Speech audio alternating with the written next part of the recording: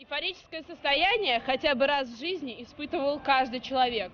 В доме напротив за немалые деньги и определенный статус вам предложат и эйфорию, и счастье, и удовлетворение.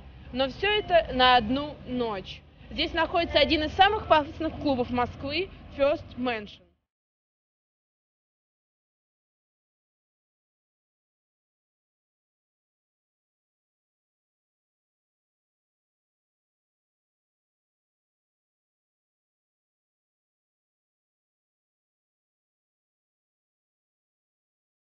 Полтора года назад я приехала в этот клуб, чтобы получить все то, что там могли предложить.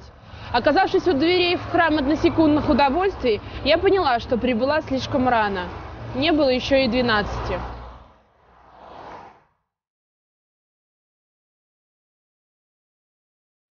В ту ночь на этом парапете сидела и плакала опрятно, но бедно одетая женщина. Я подошла к ней. Она рассказала мне историю о своей больной дочери, которая лежит в онкологическом отделении. Чтобы продлить ее жизнь хотя бы на пару лет, необходимо было собрать 150 тысяч рублей на лекарства, которых, конечно же, у нее не было. На вопрос, а что вы делаете у Балчука в столь поздний час, несчастная мать ответила, что ищет помощи у Аллы Борисовны Пугачевой, которая проживает в гостинице. Она казалась ей последним шансом, но ждать было бесполезно.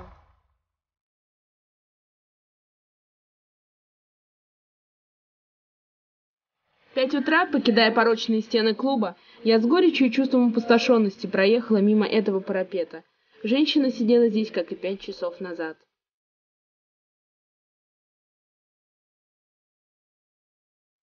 Та ночь заставила меня задуматься о бессмысленном сливе денег в клубные кассы, о черствости богатых людей, что не смотрят даже в окна своих машин и проезжают мимо людского горя.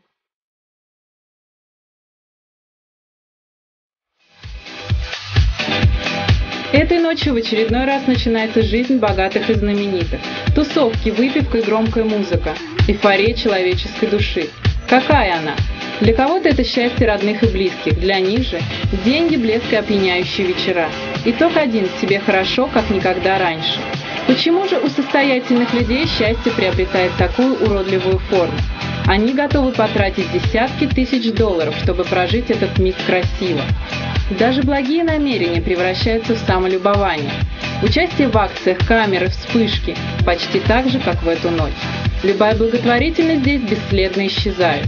Этой ночью кто-то в очередной раз борется за свою жизнь.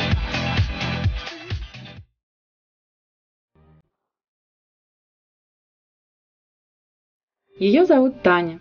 Этим летом ей исполнилось 14. Каждый день мама и старшая сестра возвращаются домой с работы, в уютную квартиру на окраине Москвы. Тихий семейный вечер. В школе Таня учится неплохо, очень любит математику. Решать сложные задачи оказывается так просто. Еще проще дружить, тысячи приветствий и улыбок в твою сторону. Таня мечтает танцевать. Но сейчас никаких физических нагрузок. У нее врожденный порок сердца. А ведь раньше на школьных соревнованиях она бегала наравне с мальчишками. Любые ограничения ей особенно в тягость. Таня не может без движений. Со всех сторон она слышит слово «нельзя». Сдавать экзамены, рожать детей. Печально. Подарить жизнь другому человеку – это чудо. Самое главное, мама так со мной так волновалась, вот. Я даже первый раз, первые дни, я в таком состоянии, хоть нормально было, но она у меня всегда спрашивала, тебе там не болит? Вот, я говорю, а что у меня такое? У тебя просто слабое сердце, тебе нагрузки большие нельзя, там в бассейн ходить, танцами заниматься. Потом я узнала, вот, что на самом деле вот такой порок сердца, вот, и стала такой более внимательной за собой. Вот, ну, там отношение друзей ко мне не изменилось, так как относились хорошо ко мне, и так и относятся. Девочке может помочь только срочная операция, для которой необходимо 140 тысяч рублей. У ее семьи таких денег нет. Разве может мама объяснить своей дочке, что ей, возможно, придется прекратить жить?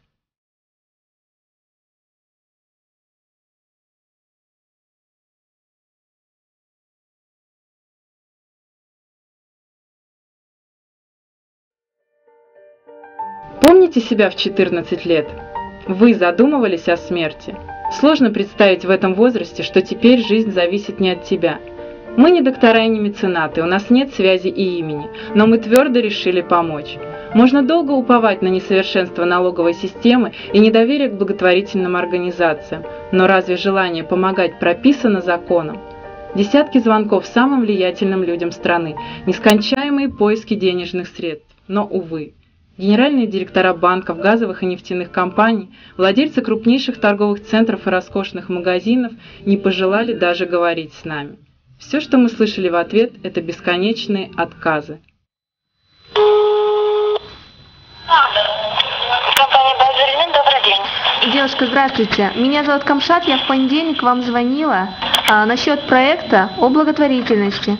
Затем в понедельник на ваш электронный адрес я отправила письмо, в котором все расписала о нашем проекте. Рассмотрели вы наше письмо? Когда мы получим ответ? Вы знаете, если бы ваше предложение заинтересовало, вам бы перезвонили бы. Меня зовут Анастасия, я сотрудник британской организации КАФ. Я вам уже звонила и непосредственно разговаривала с Александром Александровичем. Я вам присылала документы на девушку, которой требуется помощь. Сейчас, минутку, я попробую вас соединить. Вы знаете, он в командировке. Сегодня уехал.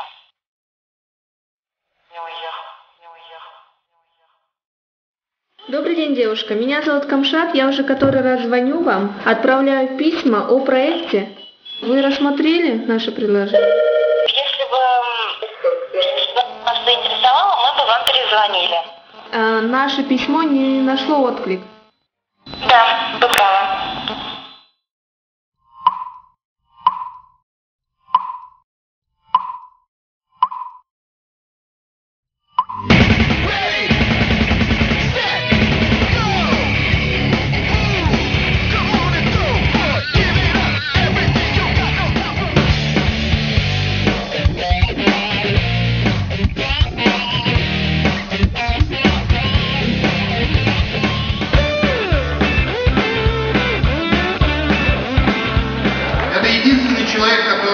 Набрался смелости и сказал все в лицо людям, не то что мы.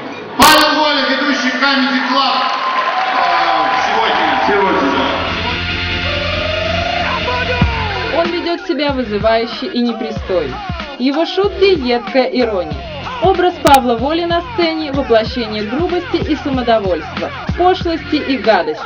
Свои ироничные монологи он сопровождает нецензурной бранью в адрес российского бомонда.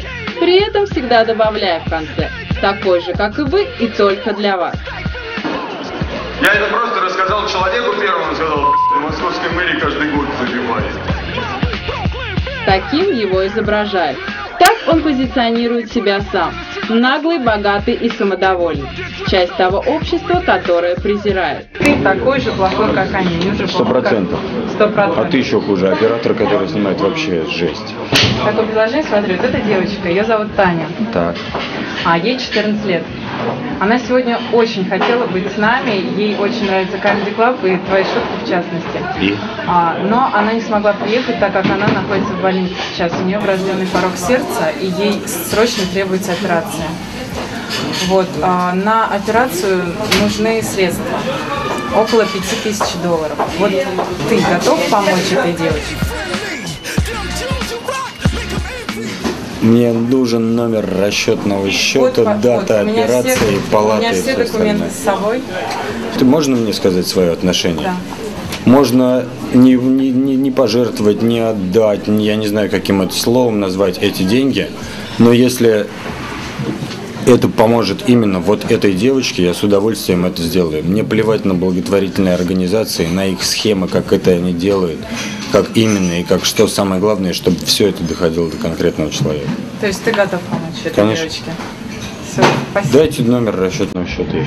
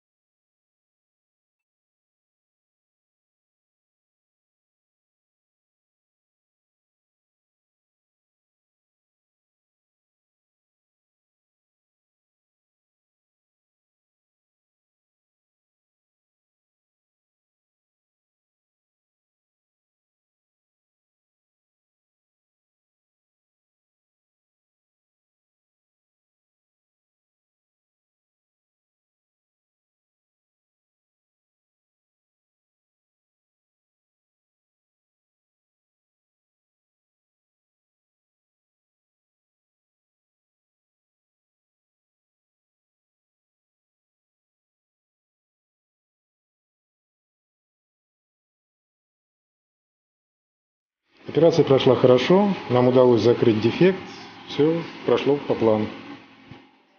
Дышим, дышим, подыши. Несколько минут назад завершилась операция «Матюх Татьяны». Эндоваскулярное вмешательство длилось более 40 минут. Операция прошла успешно, и сейчас Татьяну переводят в отделение реанимации. В понедельник ее выпишут, а за состоянием ее здоровья будут наблюдать специалисты Российского научного центра хирургии.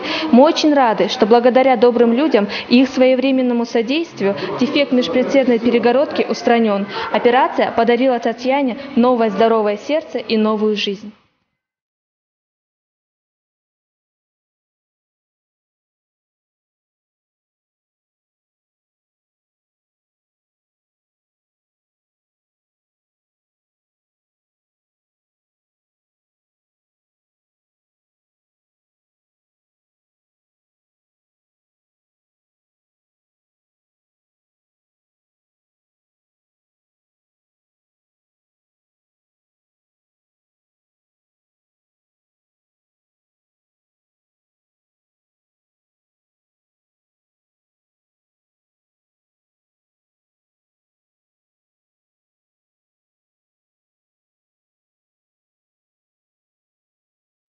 Обманите себя светским блеском, и он затмит ваши души пороком.